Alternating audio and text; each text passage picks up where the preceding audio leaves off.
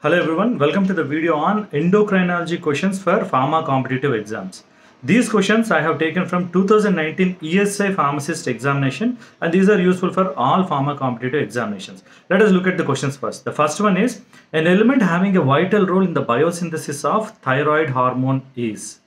Options given are option 1 zinc, option 2 chlorine, option 3 bromine, option 4 iodine.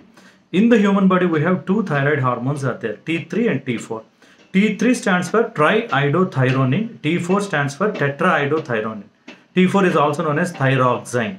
The 3 and 4 indicates number of elemental iodine present in that hormone. So the thyroid hormone, the important element is iodine. So answer for this question is option number 4. Now thyroid hormone controls basal metabolic rate, development, growth, everything is dependent upon thyroid hormones. So let us move on to the next question. Now, which of the following is a Nona peptide hormone produced by posterior pituitary gland? Options given are 1 prolactin, 2 vasopressin, 3 aldosterone, 4 thyroxine. Now see, posterior pituitary gland releases two of the hormones, oxytocin and vasopressin. Vasopressin is also known as anti-diuretic hormone. Diuresis means increase in urinary output. Anti-diuretic vasopressin is known as anti-diuretic. The reason is it increases aquaporins, a channel which reabsorbs water into the body. When water is reabsorbed, diuresis is reduced. That's why it is called as anti-diuretic hormone. It is a peptide hormone made up of 9 amino acids. Hence, it is known as Nona peptide. So the answer for this question is option 2, that is vasopressin. Now let us see the remaining options. 1 prolactin is a hormone which is responsible for lactation in nursing mothers. Now aldosterone is a mineralocorticoid which is responsible for sodium and water reabsorption. Thyroxine, as we have discussed just now, tetraiodothyronine is a thyroid hormone part.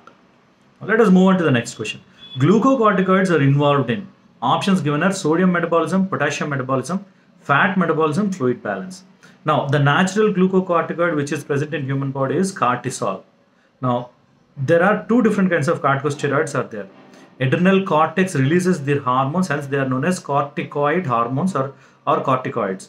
Mineralocorticoid and glucocorticoid. Aldosterone is a mineralocorticoid which controls mineral metabolism. Glucocorticoid is cortisol is a hormone which controls fat and carbohydrate metabolism. So the answer for this question is fat metabolism. What happens is glucocorticoids increases free fatty acid available in the blood circulation. It breaks down lipids by increasing the activity of lipoprotein lipase. So they have a remarkable role on fat metabolism. Well, let us move on to the next question. Which of the following hormone inhibits the secretion of insulin, glucagon and growth hormone? Options given are somatostatin, thyroxine, melatonin, serotonin. Now see, somatostatin is also known as growth hormone inhibiting hormone. Not only that, somatostatin also inhibits insulin and glucagon release also. Pancreatic hormones as well as growth hormone, all of them release will get inhibited by somatostatin. So the answer for this question is option number 1. Thyroxine, we have just now seen it is thyroid hormone. Now melatonin is a hormone which is responsible for producing sleep.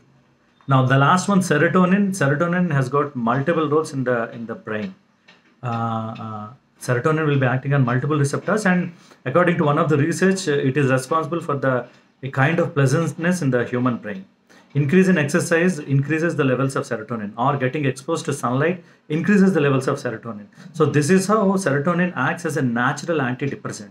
If you remember, antidepressants, the major group are SSRIs, selective serotonin reuptake inhibitors. By increasing serotonin levels, depression can be countered.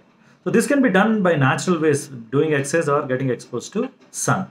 Anyway, so the answer for this question is somatostatin, which reduces the release of growth hormone as well as insulin and glucagon. I hope these are useful. All the best.